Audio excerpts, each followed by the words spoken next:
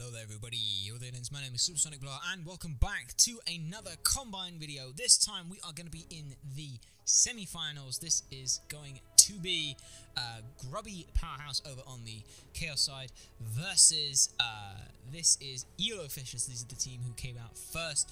Last time we're going to be looking at this side of things. In terms of bans so far, we have some pretty good and standard bans. Freya, Pele, Alquang and Barker's actually a very important ban now, considering the fact that he can start lane in lane with 30 power and a stun. This does leave open Jibalonkwe, who is a fantastic long range or late game hyper carry, not to mention as well the ultimate doing fantastic amounts of work at disruption, so a very solid and safe pick. It's interesting though that we've seen in the last game, which these guys, originally I had planned to spectate, but ended up in the other game, they end up picking up, or banning the Jibalonkwe ban. Now, this is interesting because it did leave open Najar and Fenrir, and I was going to say, like, hey, what if they picked up one of these two, but instead they decided, yeah, let's just pick up both of them. So, most likely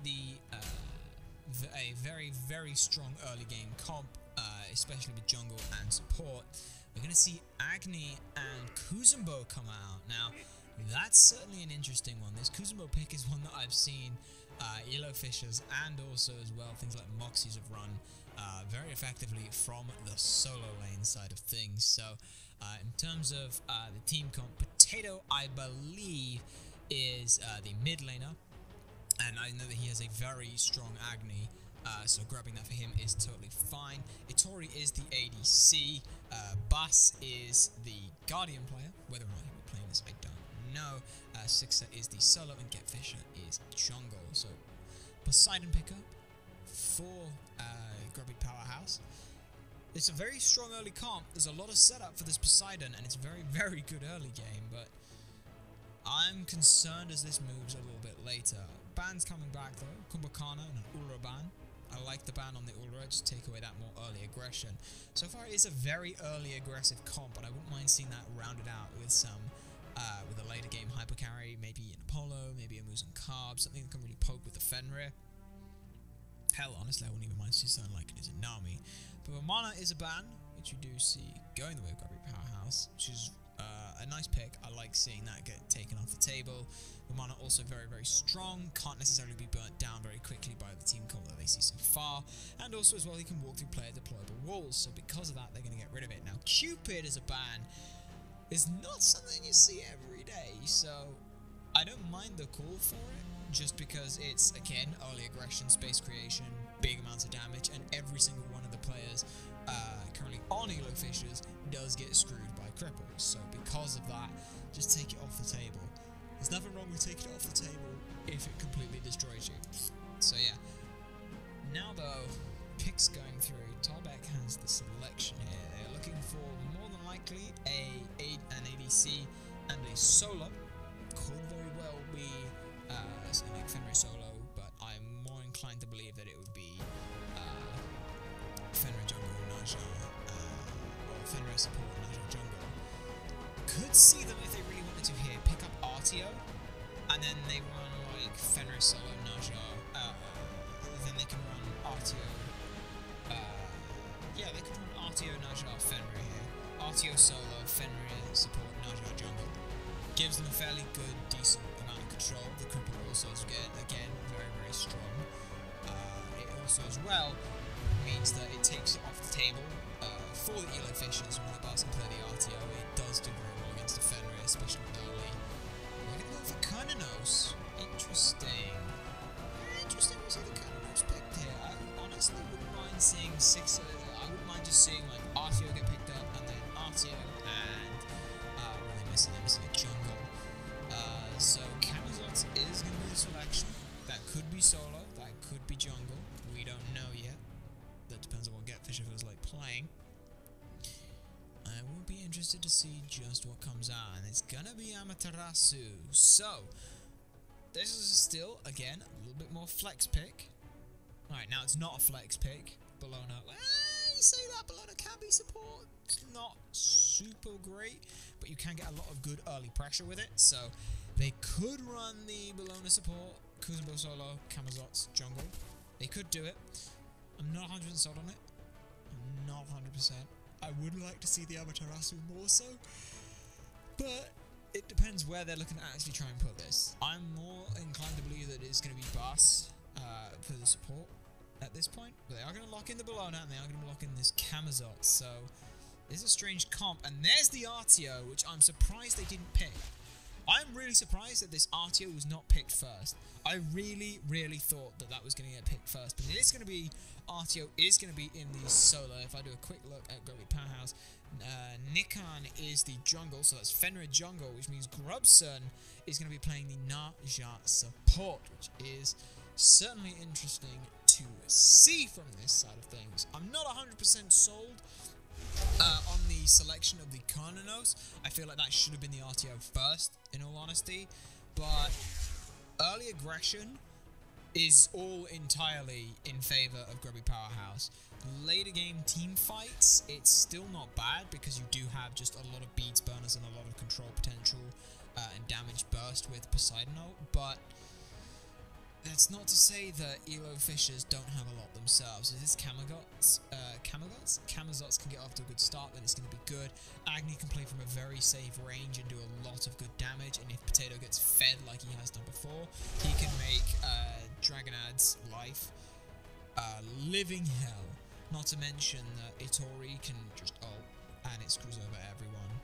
It's really going to come down to how well these ults play out, especially this Kernanos ult. If he can use that polymorph and screw people over for 2 seconds with no DR, that's going to be fantastic potential. But for now, let's get into the game and see just how things go.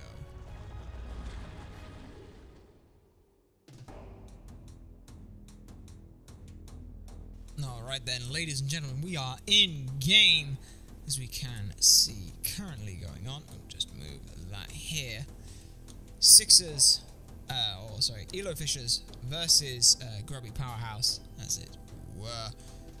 Should be an interesting start and an interesting option here. Sixer is going for what looks to be the Berserker Shield Rush. Don't mind it, it's good bit of sustain. It's gonna be giving up the totem a little bit early, but he should then be able to curve this back in with a good bit of sustain himself, especially against someone like an RTO who really doesn't necessarily do huge amounts early or sustain that much. So it's a very sustain focused comp for this early stages of eloFishers. Expected to see a fair bit of anti-heal come out on the side of Grubby Powerhouse. Curious to see where things go. Actually see a heavy hat or a cudgel start for Fenrir, but hang on, sprint and horrific emblem forced. Bass just looking to try and be a little bit more annoying. Eats a fair bit more poke, but with Jimbalongque and those branching bowlers to start things off, he will be totally fine for the most part. Still some good damage, but eats a Bramble Blast in response, so has to fall back. And clear does go in favour of Grubby Powerhouse, as to be expected when you have a Naja. That's just kind of what they do. That's what they do for the early stages of the game, is they do just say, hey, we have lane pressure, which is not bad for them. But going back to this cudgel start, could be interesting to see exactly where that's going to be going. But hang on, blink forward, forces the beats from Poseidon. Now Dragonad's is very low, will regress now that Fenrir has leapt in, but didn't get anything off it in response. Now Camazots will just heal up a fair chunk. Will secure 1-for-1 on those mid camps. Misses the Echo Screech though, which is a little awkward. And that's going to see where things go. Good stun though. Pushes Poseidon very low. Very good Vampiric Bats. Good stun onto the Agni. Now the Brutalize. Can he find the follow-up order? No, he can't. GetFisher actually starts body blocking him, and now minions are doing the damage. GetFisher picks up the first blood. Naja's made a rotation. Can't quite find it with the sash though. It's a very awkward situation he's now found himself in. Great work from GetFisher there. Body blocking to stop Nikan, getting that last auto in. Really solid work. Setting up Camazots, putting the Fenrir behind. It's just the kind of things that you want to see coming out from a high-level team.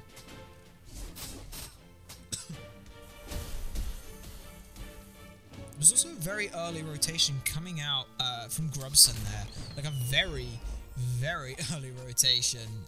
Level 2, usually we see it's the junglers ganking the duo lane at that stages. This time though, they decided, nah, you know what, let's flip the script. Support's gonna rotate and gank mid for a change. Let's see how you like it. What that did do though is that First Blood bounty has really kind of given Potato a lot more leeway in this lane. He's already gone back, got his boots 2 in comparison to boots 1, so there's a little bit of power on it, a little bit more rotational speed as well. Not to mention as well, just having the farm, actually was able to place a ward already. Now he's going to look to just try and hit 5 as soon as he can. Totem does this time actually end up going the way of what I believe is RTO? I believe it went the way of RTO. Yes, it has indeed. So that is important. Grubby has been rotating a fair bit. Dash forward coming out from Itori. Sprint has been popped. Is he going to be able to fight it? Bramble Blast is good. And the follow-up is better. Sash holds him in place. And Wobberneck puts down Itori for a very aggressive play. Boss just didn't have any way of following that. Good sprint as well by Grubson. Really allowed Wobberneck to reposition himself, not worry about the slow from the poison darts. He was then able to just sit back in the spring stance, get a little bit of life steal going. He still had some pots as well. And so with the Spite Gauntlet, he ended up with a fair bit of physical power as well. Meanwhile, eloFisher dives tower with the ults, picks up Dragon Adds. Good leap. Very good Devourer, actually, to be able to get over that. Now they're looking to try and set up on mid camps. Agni, though, does have a bomb available, so can secure this at his leisure. Surprised we won't see him leash it. And that was all just good play. Solo lane is doing what solo laners like to do, and that is slap fight a lot. Just a lot. As you can see. Now though, life tap coming through. Puts a big chunk of damage. Actually forces Bologna to try and ult now. That's a big win for her in this situation. Totem is now back and active and available. Bologna is just going to try and slap that. You can get, you should be able to get healing off that, I believe, from the Berserker Shield for hitting that. But now, life tap again, just putting Bologna very low into an awkward situation. 6 now. We'll probably have to stay in Scourge and try and heal up as much as he can. He can heal up a lot, don't get me wrong. And he's actually leveling this first, which is, I like this. Because he knows that RTO is mostly going to stun him out of the damage from the slam. So you're only going to get like a little bit of the spin damage, which is absolute trash. So instead, just level Scourge, take the disarm duration, take the additional healing, keep yourself safe and secure. So I really like this call here. Because as you can see, look, spin damage you could do at most 150 to everything. Or you could just, or you could just do 150 straight up. And that's, if Bludgeon has all the damage in it. So I really like this call to pick up the Scourge first. Really, really nice work. And really nice recognition. Meanwhile, over on the left-hand side, going to see a little bit of a contention. Bit of an awkward timing from Potato there. Ended up burning an Agni Bomb he didn't need to. So, that's an L. But, eloFishers are still fine with that. They still secure it. Fenrir looking for this buff. Not going to be able to get it. Does drop a ward over in the end. No, actually, they're going to give this over to Itori. Potato's not going to take the red buff. Oh, no, he is. Yeah, he is. He was just saving it. He was getting something else. I was going to say, it's rare that you see a mid laner allow the ADC to get their buff. Because after all, it is a mid laner's buff. It has to be a mid laner's buff. And now 6 minutes in, you see quite the lead, or quite the lack of a lead. Despite the play coming out from eloFishers, it's still only 500 gold, still a very close game. I can't help but feel that what we're seeing now is potentially a stagnant play here. Victor was used, did get buffed, now does a fair bit more damage, but still, it doesn't give physical and magical power, it just gives physical power, so it's kind of doo-doo. But 3 members of the team are physical, so at least some of them will be able to get some use out of it. 6 now. Just goes back, starts slapping up the totem. I don't mind it. Sometimes you've got to beat your totem. You've got to make it erupt. And it's beneficial when it does. See, look at that. He beat on his totem. White stuff came out the top. And everyone's happy that he did it. Especially Sixer. He's got a very proud look on his face. That's enough of that tangent. For now, we can continue on the idea of the fact that Enchanted Spear, even though he's behind, he hasn't it doesn't look like Potato has backed as much, so where is it? Golden Hand, yeah, he's still got 1.3k to spend, so does eloFisher right now. That's pretty much the full crusher he's going to be able to get on his first bag, but Nikan is actually going for he's going for a Captain Twig-esque build here. He's going for a very defensive option. Already has the reinforced Greaves, just to try and put on a frontline show here. So he's looking to just be a front tank here. Interesting Agni Bomb there, coming out from Potato. Bit awkward, but nonetheless, he'll be fine. He'll be fine. His red buff did get invaded. Ult though, where is this ult going? What was the point of that? I'm sorry, Grubby, but what was the point of that? Now we get Blinky from eloFisher. He gets pushed very low. We'll have a heal on his way from the back down. Darkest of Nights does come through to try and help secure the rest of the team. Fenrir actually gets stunned. Forced to beads himself. Now looks for another lead. Unchained. Does get the damage off. Good knock up onto Kuzenbo, and everyone will disengage. But I'm sorry, Grubson. Why did you ult there? There was no reason to ult there. That was dumb and a waste of your time. You should not have done that. There was no follow-up. Beats got forced by Potato, as did the Poseidon ult. Poseidon ult ended up going onto Potato, missed everything. And Grubson just went way too hard, way too quickly there. It was very lucky that they didn't end up taking even more damage or getting pushed out for it. But still important. As we look back again, we see that eloFishers have once again beat on the totem until white stuff came out.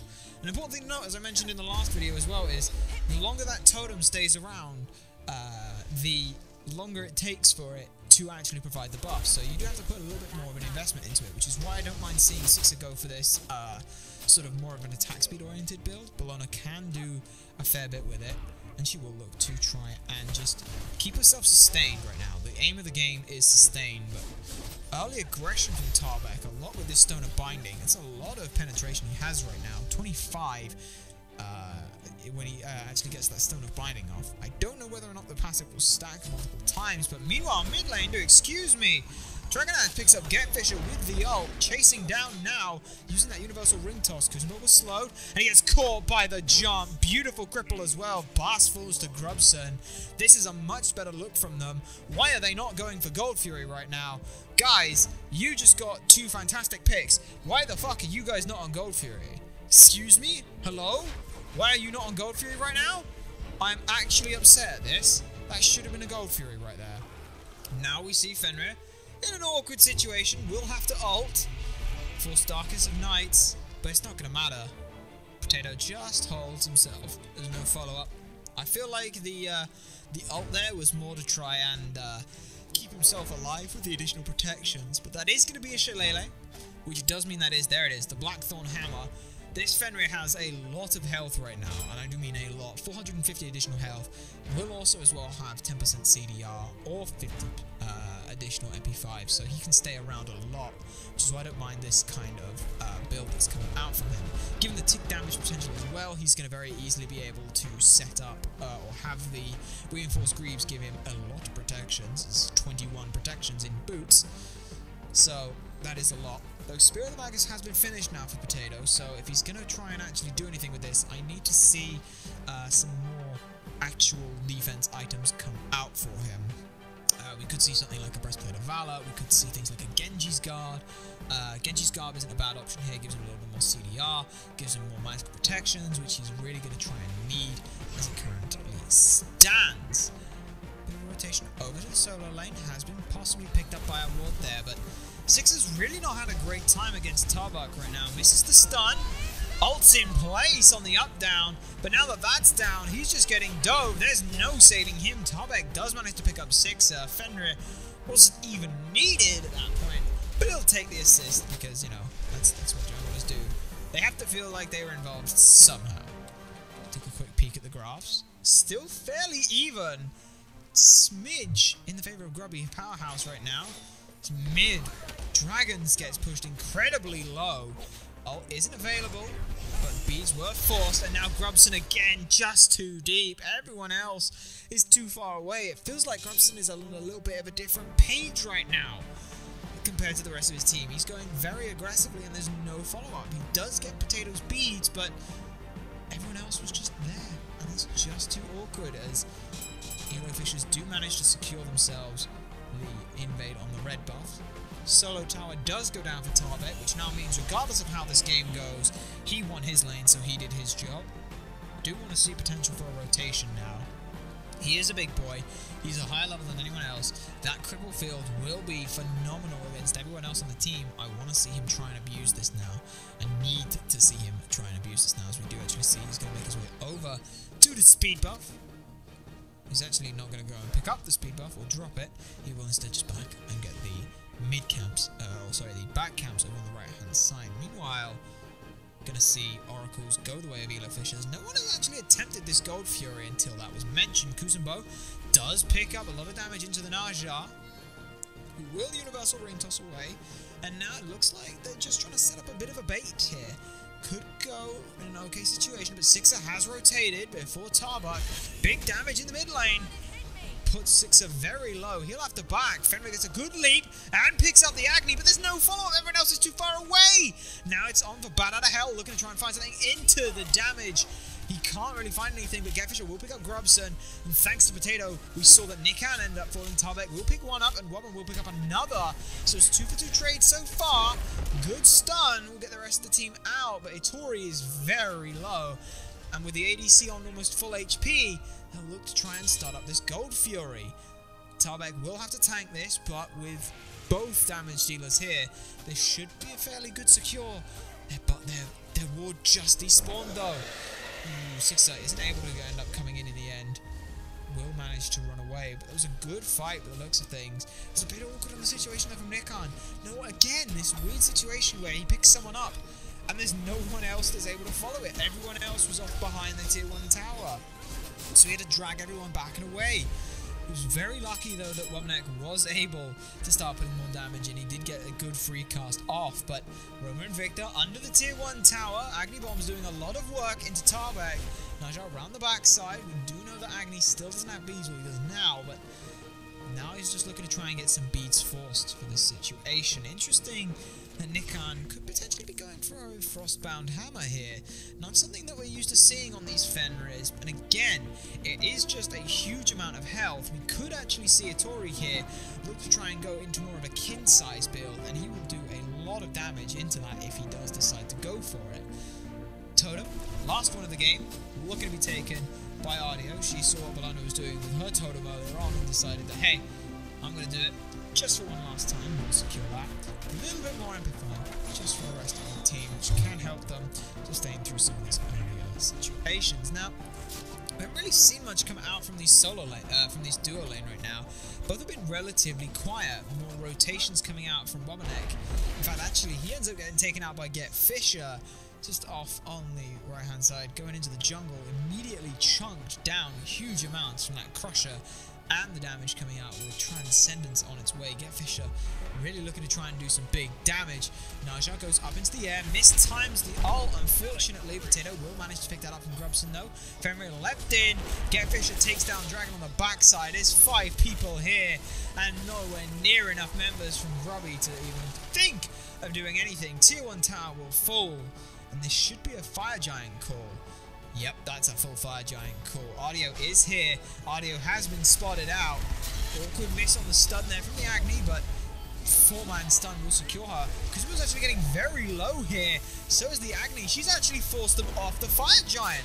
Itori will jump forward and look to try and do some more damage, but everyone is now too low to do the Fire Giant. They will instead have to settle if they want to do anything for the Pyromancer. So Tarbeck will end up costing them their life, but to stop them getting Fire Giant, that was huge! The 4-man stun, everyone grouped up, and I think they ended up taking the Magma Pools, which just decimated the entirety of eloFishers. Fire Giant did recently receive his buff. It has magical power scaling now, so that is important, meaning that the knock-up and the meteors and things like that will do more damage. But not only that as well, but he also got the magma puddles back, so he can do a lot of damage as Bass forced to ult. Grubson didn't even have his ult up. He just ulted out of fear there. I'm surprised that they didn't have the timer on his ult there. That surprises me a lot. When you've got someone like a Naja support, you're looking at this and going, guys, his ult's down, he doesn't have any CDR, this is when it's going to be back up. You don't have to beads this kind of stuff. Don't worry about it. Don't beads that kind of stuff. It's important. Like, that ult now being on cooldown is a big disruption. into the backside of things. If Grubson takes someone up, Dragonades now has a slightly more lax time of dealing with it. As you see a little bit of damage going through. I say a little bit. Sixer actually picks up Dragonades there, up in the air. Is one. Polymorph does come through, hits two, but now Getfishers on the back. Kononos is getting chugged. Will charge through, but it's not good enough. Devour will pick that up. Wobanek does fall, on the backside of things. Grubson gets taken out by Sixer. Now it's 5v1 or 4v1 in the situation. Bologna now trying to deal with a Fenrir. Can't do it. Nikan picks that up. Aegis has been forced though, and he gets put down in the ground. No Fire Giant for the first time, but now there's no one to stop him. Sure, Sixer may have fallen, but their team will still get Fire Giant, and he will still be able to be there to help make use of what his team can do with it.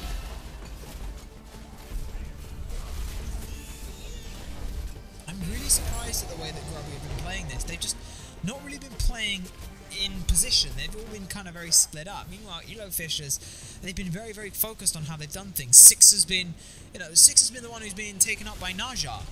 Why the hell is Naja taking up Bologna? Like, who the hell is thinking that Bologna is the best target there? And that's all because Six has been diving in and making him take him out. Yes, getting rid of a front line can be effective, but when you have no follow-up, which no one on Mikan has been from Grubby Powerhouse has been able to do, no one's been able to follow that up. No one has been there to make use of this. Even if, even from the regard of I've taken the front line out, you can aggress onto their backline more. No. That's just not happened in the slightest. Now the only Fury with a Fire Giant has been taken by the eloFishers. This is going to be important for them in the next minute. This means that their next push, they're going to be able to start pushing up a lot on these minion waves, as I mentioned in the last episode, well, the last cast that we did. We mentioned how this minion wave will be a lot tankier and do a lot more damage. This means that they can get a slow push building on any lane. I do find it interesting what Grubby Powerhouse are doing. They're looking to try and play a bit of a game of chicken right now. They're saying, alright then you guys, you take a tier 1 tower, we'll take a tier 1 tower. Unfortunately though, because of the Fire Giant and because of the way the minion wave was pushed up, not everyone is going to be able to back. They will all back though. Now, Getfisher will have told them this situation, so they will settle for a tier 1 and a tier 2, trading out their tier 1s over in the mid and solo side. Now it's on to try and push for whether or not this tower in the mid lane is going to go. A little bit of resistance being put up, but for now they're just going to say, you know what? Nah, you can have that. You can have that. That ain't even what I'm mad at. Like, straight up. That's just what it is. The gold lead now, sitting dangerously close to that 10,000 gold. There's a small period of time where it was in Yukon's favor, but it was, it was in Grubby Powerhouse's favor, but it wasn't much. And for the rest of the game, eloFishers have just been calling the shots every single time. 4-level lead for Potato versus Dragonades, 4-level lead in the jungle, 2-level lead in the solo, and a level apiece for the duo lane. Backing now sat over that 10,000 gold mark, 10,500 gold lead. And this experience lead as well at 13,000 is very much relevant. I'm really not seeing what this Fenrir build is supposed to be doing. It's all health. And that means jack shit right now. Straight up, that means jack shit. You have a lot more health. Great. Do you have any protections to back that up? No. In which case then you are a really long noodle. That means nothing when you have an Agni with a sustained damage, when you have a Tori pumping out damage as much as he has been, when Getfisher can burst you down. If this had any protections in it, if that Runeforge hammer was... I don't even care at this point. Like, you give me a Spirit's Robe, a Oni Hunter's Garb. Fantastic, great, huge amount of protection, huge health to go with it. It's not, I really don't like it. I don't see what the point of this is right now. There's no reason for him to be trying to do more damage through this situation. As you see eloFishers now, 3-man stun, they're looking to try and push onto this. Potato just chunks Tarbek. He was on the front line trying to do what he can. Same thing going for Nikan. He picks up one, but he can't get anything. Getfisher takes that one down. Naja is in the air, but he set himself up for damage. Getfisher's waiting on the return, picks that one up. In fact, everyone from eloFishers was waiting. 2 people remaining. Kraken is here, but it only hits Bologna. Getfisher grabs himself what is most likely going to be a quadra kill if he has his way, but he is in the fountain and he won't be able to get it. Instead, triple kill finish things off. eloFishers just walk into the base, cleanly take it. Unfortunate situation for Grubby Powerhouse. Not really names that I can say I've seen. Whereas you look at what was on eloFishers. These are names that we've seen, and it was a tall order. I'm not gonna lie, Grubby Powerhouse came into this. It was a tall order for them to try and take this down. And unfortunately, they just couldn't muster it up. There's some awkward situations and awkward choices. This Najjar was not able to get online. This Fenrir also was just put so far behind, even deciding to try and build tanky. It just wasn't enough for them to try and do anything. And Getfisher just said, that's cute. Here, let me show you how a real jungler does damage. Unfortunately, it was just a situation where no one really felt like they were winning. The only lane that was winning was Tarbek. And Sixer just said, okay then, whatever, you can win lane, I don't care, you're not going to be able to have as much of an impact. Tarbek couldn't ever put himself in a situation where he was able to be a big scary frontliner because everyone else on eloFishers was just so far ahead. Like, insanely far ahead. Now, this is a best of 3, I believe, for the semi-finals, so there will be a game 2 coming up. That will be in the next video, ladies and gentlemen. So, I will see you all for game 2. But until then, my name has been Supersonic. Remember to like, comment, subscribe, and do everything more, and to share this stuff so people know that it exists. You guys have been a fantastic audience, and I shall see you